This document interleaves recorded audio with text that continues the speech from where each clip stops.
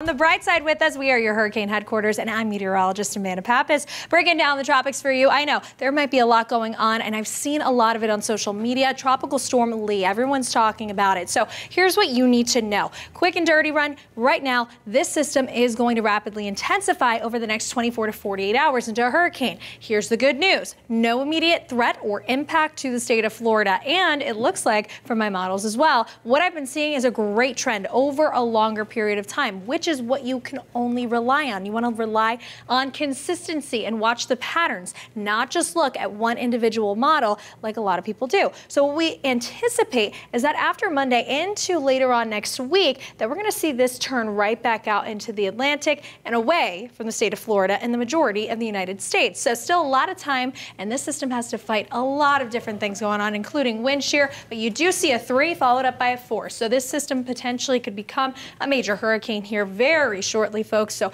keep that in mind. And it could even become later on today, early tomorrow, into a Category 1 hurricane followed up by a major. But here are the models. This is what I'm looking at currently.